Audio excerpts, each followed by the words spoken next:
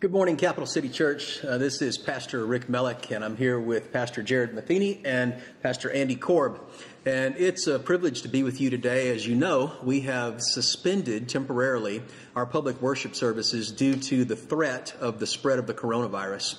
We feel like it's socially responsible and probably biblically responsible as well to try to protect those who are more at risk in our society. And so it's a privilege for us to partner with our government. Kim Reynolds, our governor, and what's our mayor's name? Frank County is Frank County, of course he is, to partner with him as well to make sure that we do our best to keep everyone safe.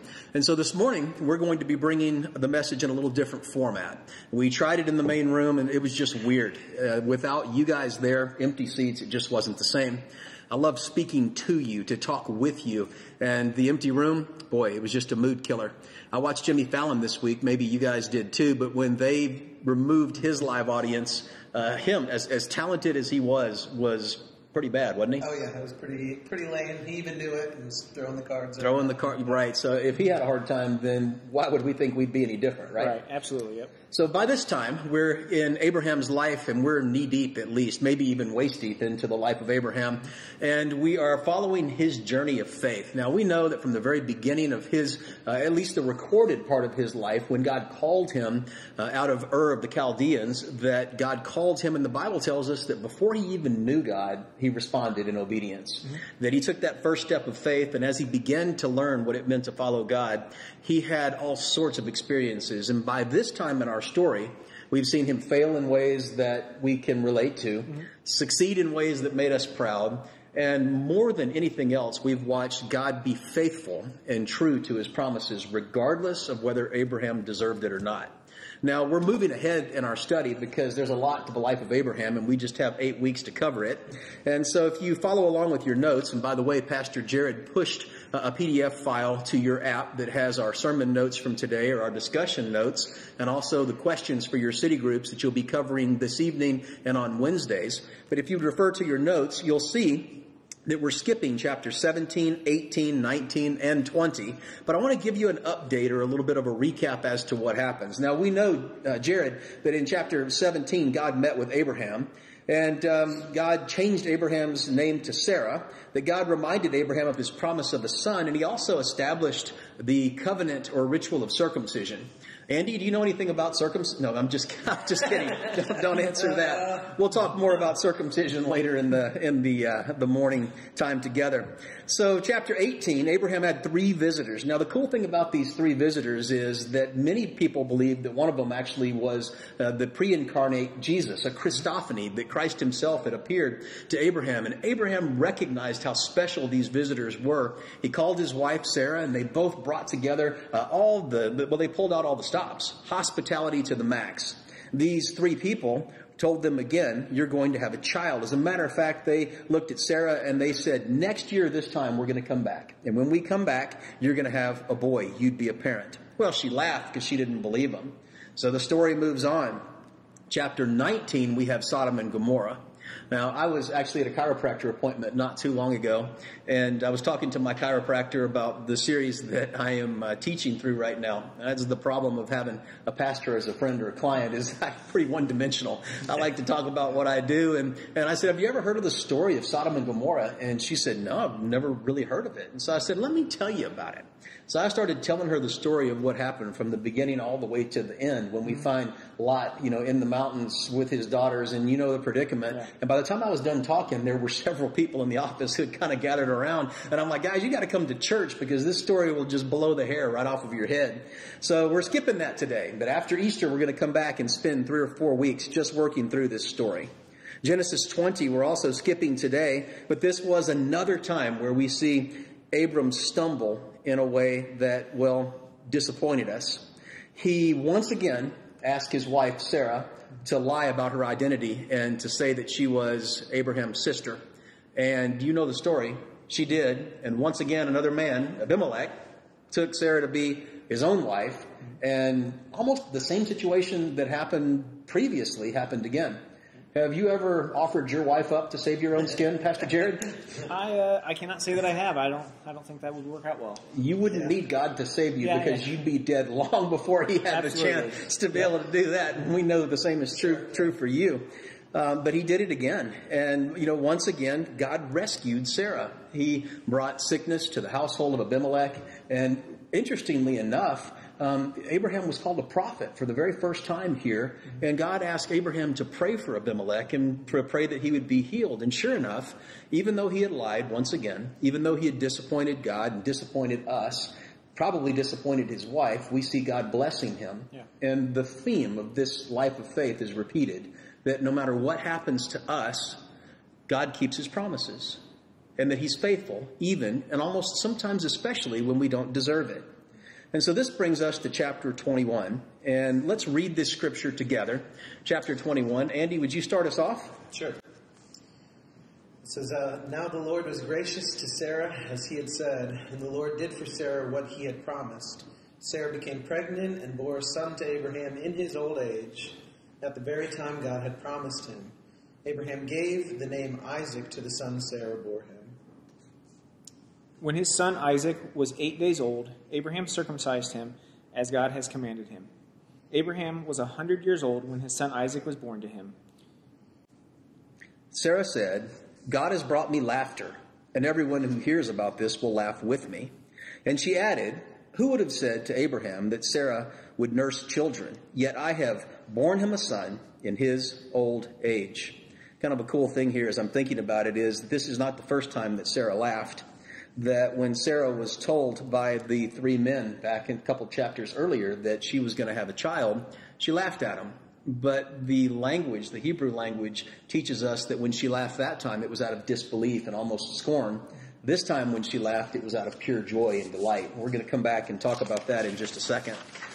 So the first point that I want to bring to you or to point your attention to is the fact that God always keeps His promises. And in an ever-changing world, we serve a never-changing God. And keeping your word is really important in our world today. And many people disappoint us, but God never disappoints. And I really was focusing on the passage of Scripture here in Genesis 21, 1 through 7, when the Bible tells us that the Lord was gracious to Sarah, just as He had said He would be. And the Lord did for Sarah exactly what He had promised. God makes a lot of promises to us. And there's a particular promise in the New Testament that I was thinking about because of all of the things that were going on right now in our world with the threat of the coronavirus, with the stock market taking a huge hit and then not, and then taking a huge hit again, with the rest of the complicated issues that we're facing, in the news and in our world today. I was thinking about the promise that comes to us in Matthew chapter 6, where Jesus tells us to relax. He says, you don't have to worry. What do you think people are really worried about right now, Jared? You mentioned the stock market, the 401k, that kind of stuff, your retirement stuff. If you're near retirement, seeing that go up and down, it's got to be kind of worrisome, to see that. Right. Yeah. How about you? I think it seems at least that people are less worried about themselves getting physically sick and more worried about the catastrophe it would be to not have their paycheck or not be able to pay bills or, again, the market crashing, all those different things. It seems like that's a more common theme than actually thinking the coronavirus is something to be scared of personally for most people. Yeah. Yeah, there's a lot of concern and a lot of worry. I have a son who's 24, almost 25, and he called me yesterday and he said, Dad, I can't find any toilet paper. And I said, son, you're not supposed to hoard toilet paper. So you don't need to hoard it. He goes, I'm not hoarding toilet paper. He goes, Eden forgot to buy it and I don't have any in the house. He said, I got to go to the bathroom. So he was driving to Walmart and all the different stores trying to find toilet paper. I said, look, go to the church, go to the neighbor's house, try a rest stop. You'll find some toilet paper. They're not too hard to get off the rack. But he even had concerns, and of course they were pretty short-sighted, but, the world and the situation in the world is concerning him. The promise of God found in Matthew chapter 6 is that we don't have to worry about ourselves. Therefore, I tell you, this is from Jesus himself on one of the most famous sermons, or from one of the most famous sermons in the Bible, says, do not worry about your life. Don't worry about what you will eat or drink, or about your body, what you will wear. Is not life more than food and the body more than clothes? Look at the birds of the air. They do not sow or reap or store away in barns, and yet your heavenly Father feeds them. Are you not much more valuable than they are? You know, birds are a common theme, here in our society, but back in Jesus' day, when Jesus was giving this sermon, people were well familiar with birds because Palestine was almost a highway for bird traffic. It was a little conduit there where so many birds would migrate back and forth that oftentimes you'd look up at the sky and it would seem to be dark because of all of the birds flying through. The Israeli army, more people have been killed. Pilots have been killed in the Israeli Air Force by birds hitting their engines and their jets than by enemy fire and in combat. And so this was an illustration that they certainly would have been tracking with. And in verse 27, Jesus said, "Can any one of you worry, or by worrying, add a single hour to your life? Why do you worry about clothes? See how the flowers of the field grow? They don't labor or spin. Yet I tell you that not even Solomon in all his splendor was dressed like one of these. If that's how God clothes the grass of the field, which is here today and tomorrow is thrown into the fire, will he not much more clothe you? You of little faith. So do not worry, saying, what shall we eat, or what shall we drink, or what shall we wear? For the pagans run after these things, and your heavenly Father knows that you need them. But seek first his kingdom and his righteousness, and all these things will be given to you as well.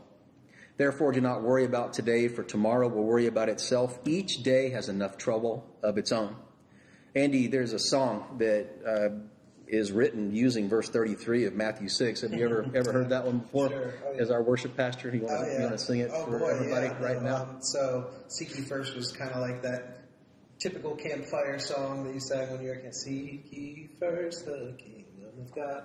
And there's the Hallelujah echo part. Right. Jesus is the answer. All those different things they Right. throw in there. Yeah. I sang that as a kid. Did you sing the same song as a child, or is this... No, I think I know that one. Maybe. You think you know so. it? I think I know that one. I sang it so many times I didn't pay any attention to the words. You ever have songs like that or scriptures that you just repeat them so often Right. you really fail to grasp the significance? Oh, yeah. Andy wants you to sing the song. We'll pass it another time. All right, another time. But this really is the command and also the promise wrapped up in that one particular verse, in verse 33 of Matthew 6. Seek first his kingdom and his righteousness, and all these things will be given to you as well. Therefore, you don't have to worry about tomorrow, for tomorrow will worry about itself. Each day has enough trouble of its own. Many of us are healthy. We have been blessed with healthy children. And as you mentioned, the coronavirus isn't, really concerning to us, even though we never know what's going to happen from a health perspective. But just because we may not be as concerned for ourselves, it certainly doesn't mean that there are people around us who aren't concerned. And, as we know, there are many, older adults with compromised immune systems, children that, struggle and have issues. And it's a scary time as a parent to know that you have a child that might be affected or having loved ones. And I think that's probably on a lot of people's minds. I certainly know that it's on my mind and my heart. What's it mean to you, Andy, when Jesus says in his own words, if you put his kingdom first, all that you need is going to be given to you, and you don't even have to worry about tomorrow, that tomorrow will take care of itself, that God's in control? Yeah, it's interesting. I know that there's another passage, and I forget exactly where it is in the Bible, where it says that God is going to give us everything we need to do every good work He's prepared for us, but so often we want more than that. And when you take this verse out of context, it's easy to say, hey, if I seek first God's kingdom, He's going to give me a bunch of stuff. But what it's actually saying is the needs that I have are going to be met by God, and I don't have to worry about those things if I'm just worried about doing the things that He's given me to do in His kingdom. Yeah. What do you think? Yeah, I think a lot of that, especially when we focus on God's kingdom, when we focus on serving Him, the things that He wants for us, He changes our heart in the things that we want. Mm-hmm. And again, we experience a lot of satisfaction and contentment with our needs being met in the way that God provides for us. That's right. In this passage, in this particular sermon, Jesus addresses things that the people who heard this the first time would really be tracking with. Clothing even was a necessity. He wasn't talking about, a brand new suit and, something to show off and wear to impress other people. He was talking about something to protect you from the elements. He's talking about the basic needs of life. And, they didn't have stores and, there were many people who struggled with poverty in Jesus' day. And so his message, this sermon, was particularly relevant. And he gives 3 reasons why you don't have to be afraid. Now, these are straight from the promises of Jesus Christ himself, who we know is God. Promises of God. The first reason, he says, is because you have a heavenly Father. Now, the concept of Father is a hard one for some people. It all depends on how you were raised and your own experience. But to know that we have a heavenly Father who cares and who's in control, to me, brings a lot of confidence. When I say to you, God controls all of the billions of contingencies in life to bring about his plan, how does that make you feel? There's a lot of comfort in the unknown. There's a lot of things in our individual lives. Sometimes, again, I'm thankful for the health that we have, but occasionally when you have bumps in the road and those different things, we can look back in confidence and see the things that God has, where he's taken care of us, and find assurance as we move forward. We know he has the plan. We know he sees how this is going to turn out. Right. And we take comfort in that, and it assures us that he knows he's got it under control for us. Right. Andy, if I were to say to you that not only does God control all of the billions of contingencies in life to bring about his plan, but that he has answers to all of the information, there's nothing that he doesn't know. Does that bring you comfort? Yeah, it has to, because I don't know much of anything, and if I don't have to, that's better, Like if I know where the source of all those things are, I can put my faith there rather than having to have the answers myself. Sure. Sometimes it's hard to say I don't know, to be able to just acknowledge, I don't know, but to say I do know the one who does know. Right. And that's all that matters. The Bible tells us in Romans that God works or causes all things to work together for good for those who love him and are called according to his purpose. And we know that God works good things and bad things together, that he causes all things to work together. We're facing some bad things right now in our world today. And even though we're not afraid, it can be concerning. And so to know that God is in control, that he has all of the billions of contingencies in life that seem out of control to us perfectly within his hand, that there are no questions he doesn't know the answer to, no information that he doesn't have, grounds me in that reality that I don't have to worry about tomorrow, that tomorrow will take care of itself because we know that God is the God who's in charge of tomorrow, just like he is today. The second thing that it teaches us, the Bible teaches us in Matthew 6, is that we have a faith. Now, it's interesting because Jesus is talking about a peekaboo faith here. He's talking to the people who are listening to him, primarily the disciples, and he's saying to them, you used to have faith.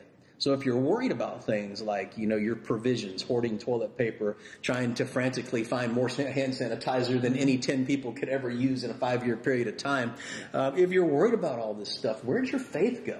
It reminds me of a time when the disciples were, in a storm and Jesus sort of teased them and he was like, hey, you used to believe that I could control the weather and nature. How come you're scared now? He's talking about a peekaboo kind of faith and he's saying, remember the faith that I've given you that was built to sustain the tests and the storms of the times that we may be going through. Remember it. So how does your faith help you weather the storms of what we're going through even today or modern times? Again, I think it's, for me at least personally, there's a lot of the looking back at what God has done and how he has brought us through previous situations. And again, there's don't have the time and stuff today for it, but I have a load of stories of times where God has brought us, our family, my wife, our kids through different situations, and I can trust the fact that he took care of us then. He will do it the same thing. Again, we know his character, we know who he is, and how he wants to handle these things, and so he will take care of us, and we just rely on that. So if I say that Jesus was teasing them about a peekaboo kind of faith, have you ever experienced a time when you've had to look back on your past and go, wait a second, God was faithful then, so what am I worried about right now? For sure, yeah. I mean, I even specifically think of a time in college where I every so often would come home and work for a year and then go back and trying to pay as I went. And there was a few times where I'd find out someone's just gifted the exact amount I needed and such like that. And so when it came time for us to decide, am I going to continue pursue and build a business or go to work in the kingdom the way that God has called me to do. It was just kind of like, I'm not my family's provider, God is, right? And I think as men we struggle with that a lot of the time. Yeah. Where we go, I have to provide, but God's our provider and He's faithful. So yeah, I've been there. So the second reason that we don't have to worry is that not only do we have a Heavenly Father who's in control, but we have a faith that's built to help us withstand these tests or trials of life. The third thing that Jesus points out is that we have a future. And this future is one that was immediate, but it was also distant. And sometimes we get really concerned about what's going to happen tomorrow because we can't control it. If you're like me, you have issues of control where you like to be able to think you're calling the shots and have some idea of what may happen, in the next few hours or days. They were no different. Jesus' audience, his disciples, they liked to think that they wanted to know and they had to trust that God controlled their immediate future. But there's also a promise here that's implied and mentioned that there's an eternal future, that there's a home in heaven for us, that even if the worst happens here on this earth, which is we lose our lives, that we instantly awaken to the reality of heaven and we see Jesus Christ with his hand outstretched saying, hey, you're home. Welcome home.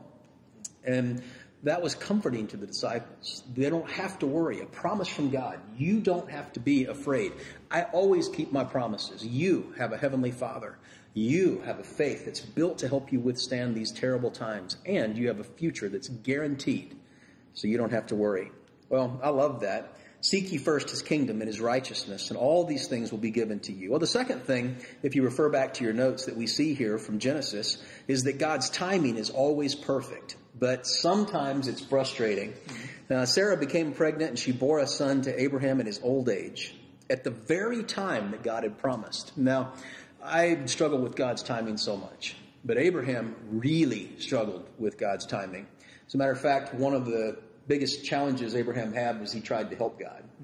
Can you remember a time over the last few weeks where he tried to help God a little bit with his timing, trying to hurry up God's answers and his promises? Absolutely, yeah. And I think one of your first weeks here, you talked about where he stopped at the trees that were known for kind of being a symbol of fertility. Right. And there he prayed to God, and the desire there, as you discussed, was that he was hoping to kind of help along the fertility, and that was going to pick up, and that he was going to help God to provide that son. Right. So instead of being decades later, like God finally, when he answered his promise, he was trying to make it happen just in a few months. Sure. So what about another episode or incident? Yeah, and I honestly thought that maybe that would be where Jared headed, but it's the obvious one that we've all kind of heard about, I would think, and especially in the last couple of weeks if you've been here, is he said, I just sleep with your handmaid. Actually, I think it was Sarah's idea, right? Sarah suggested it. Sarah was like, you can sleep with her. And he was like, is this a test? It was a test. No, he didn't say that. He was just like, okay. So apparently it was... But in her mind, it was a test. Pretty normal. Talk about a dysfunctional family. Again, in our own homes, that would never fly. Yeah. Right. Yep. Anyway, we digress. Absolutely. I mean, Abraham had learned by this time that God's timing was God's timing, and that it did not matter how much he wanted to push God for answers, that God was going to do what was right when it was right, and that the point of learning to walk this life of faith was waiting well and trusting God as he develops character. We talked last week in the message that I delivered that very few things that are worthwhile are done in a hurry or built in a hurry. That character is developed over time. And that's a really hard lesson to learn because we live in a world that wants everything fast. But the second point here from this story is that God always, first of all, answers or fulfills his promises. And secondly, that his timing is perfect, even though it's sometimes frustrating. And I think some of my most passionate conversations with God have involved his timing. God, how come you're not hurrying up? You're taking too long. You're not listening. Again, from last week's message, time's running out. Nobody cares, right? All hope is lost. We get so dramatic, and we fail to remember that God is the God who has all the information. Right? He's the God who controls all the circumstances. We're the ones who have to learn to trust and to obey, to seek his kingdom first, not our own. The third point here in our notes is coming straight from Genesis 21, verse 4. And the point is this: God's faithfulness brings about our loving obedience. Now, depending on how you were raised, Jared, sometimes we were taught to fear God and to fear the consequences of what God may do to us if we didn't obey. But what Abraham was learning here is that God blesses, even though he's a bonehead half the time, or maybe more than half the time. And because God had blessed him and been so faithful and rescued him, we see Abraham obeying, doing exactly what God had asked him to do. When his son Isaac was 8 days old, Abraham circumcised him just as God had commanded him. And he did it out of love for God and gratitude. Circumcision is a theme that we see a lot in the Old Testament, and we certainly aren't going to get into it in too much of a detailed way here. But in the Old Testament, circumcision was similar to baptism in some ways, where it was an outward sign of an inward commitment to be obedient to God. Now, there are many passages in Deuteronomy and Leviticus particularly that talk about the importance of circumcising the heart and making sure that it's not just an outward kind of obedience to God that we demonstrate, but an inward obedience. I obey God because I love him. What kind of an environment did you grow up in, and which perspective were you sort of familiar with as a kid? Yeah, a lot of times there was, the kind of the fear of God. There was the fact that if we did things wrong, God was looking over our shoulder, and we were going to get in trouble, and that was sort of one of the ways to compel us to behave and to get along. I've got 9 siblings, and so for us to get along, there was a big, hey, God's watching, you got to watch out, and you kind of end up with this fear of God. And it wasn't until I was older that I realized that fear of God wasn't necessarily terror, and just constantly looking over my shoulder to see what he was going to do to me. Jesus is coming, look busy. Right. How about you? Yeah, I would say that I grew up in a situation where I often didn't do wrong things just because I was afraid of the consequences that would come to me. I don't even know that was necessarily intentionally instilled in us, but intentionally with my kids now, I want them to be moved to obedience because they love mom and dad, because they love God, because they recognize that what God says is best, that we trust him more than we're scared that we're not going to please him. Yeah. Even as a parent, it's so much better when our kids, when they obey because they love us and they want to please us, not because they're scared of being punished. And that's another thing that God was teaching Abraham in this life of faith. And then finally, we see in Genesis 21, 6 and 7, that loving obedience really brings true happiness. And after all, that's really what we want, is to be truly happy. Sarah said in verse 6, God has brought me laughter. Now again, this time's different than chapter 17. This is pure joy. And everyone who hears about this will laugh with me. And she added, who would have said to Abraham that Sarah would nurse children, yet I have borne him a son in his old age. Loving obedience brings our true happiness. So the principles here are pretty simple. First of all, God always keeps his promises, and that's really, really important. God's timing is always perfect, but even though sometimes it can be frustrating, God's faithfulness brings about loving obedience in us. And when we finally choose to obey out of love to God, we find true happiness and true joy. Seek ye first the kingdom of God and his righteousness, and all of the things that we worry and struggle for, that we spend so much time concerning ourselves over, will be given to us, and that we find ourselves truly at peace and truly at home in this world. Let's pray together. Thank you for joining us this morning. Father, thank you so much for the time that we've had here to investigate your word. And I pray for our country right now. I pray for our world. I pray for our leaders, for our city. I pray that you would, first of all, give wisdom and discernment, that you would allow the correct measures to be taken to help stop the spread of this virus that has so many so concerned, that the panic that's going on across our world and with our people, Father, that you would help bring peace instead of panic, that the disorder that we feel would be returned to order. We know you're in control. You have all of the billions of contingencies in this life right in the palm of your hand. That you know everything, even before it happens. There is no information not available to you. And I pray, Father, that you would bless our country, bless our city, and bless our church. Give us the opportunity to be able to stand for the right kinds of things in the middle of this crisis. The crisis of another is a call to action, Lord. And I pray that you would use Capital City Church and each of us to be able to stand up and to serve the people who are around us, giving instead of taking, not focusing on ourselves, but focusing on others, because that's what Jesus would do. We love you. We thank you. We're grateful. In Jesus' name.